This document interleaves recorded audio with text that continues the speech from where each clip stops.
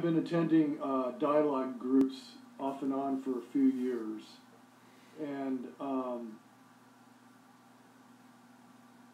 I find it quite challenging. I feel good after I attend them, but I find it quite challenging to quiet the mind during those meetings. And I'm wondering, is that typical? It seems like the work really has to be done, as you say, in silence, and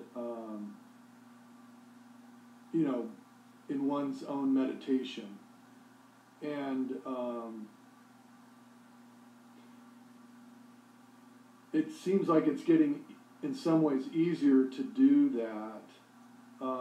Before, it was more challenging times, crises times would motivate me to do that, to do meditation, to, as you talked about, look at the conditioning. You mentioned guilt earlier, and the video "What is Guilt?" I think, in a nutshell, really talks about a meditation that Krishnamurti talks about.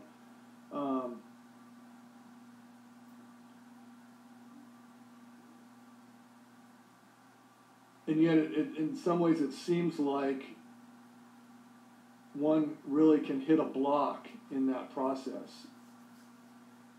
And perhaps you will talk about that more in the following meetings. But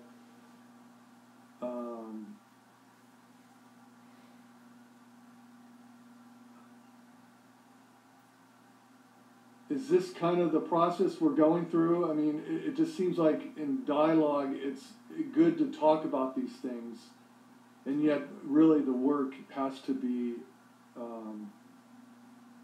kind of individual, quieting the mind, seeing these things, these conditioning. What you have raised is really important. Am I audible? Yeah. Yes. Okay.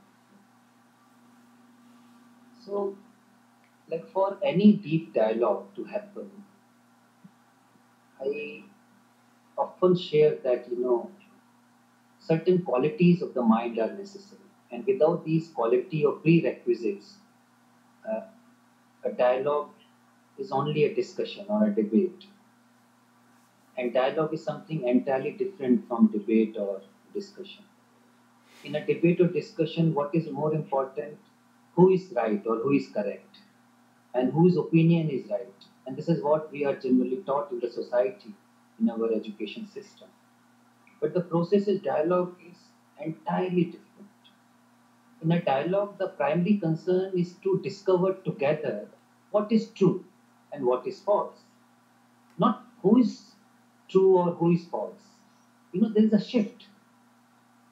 And let us look at it together in our day-to-day life, in our daily consciousness. What are those false things?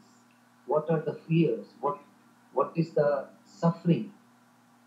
What are the guilts? What are the deeper cause of this guilt?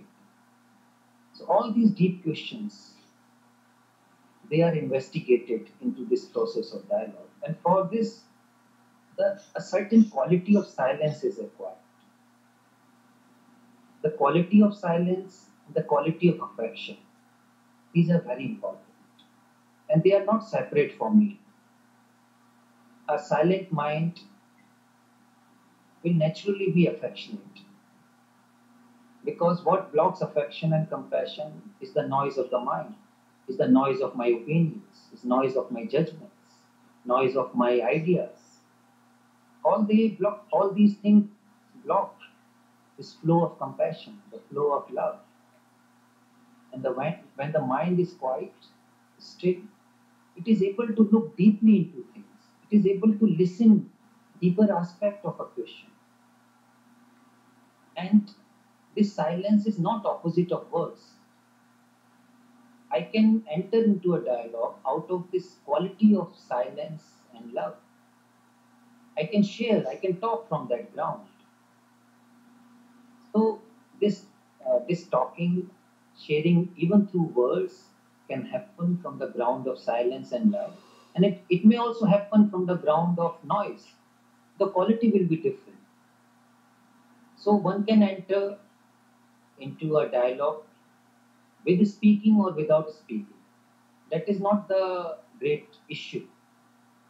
How we are connecting to a question, how I am looking, what is the quality of my looking, what is the quality of my presence. Actually, my presence explores, my presence is investigating, whatever I am. So I am meeting myself in every situation. That's why every deep dialogue is a process of self inquiry. It's a self knowing process.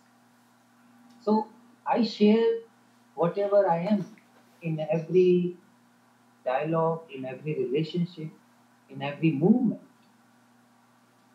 So that's why this is so important. This is how we learn about oneself. As we watch whatever is happening, whatever is getting manifested into these dialogues, whether through words or without words.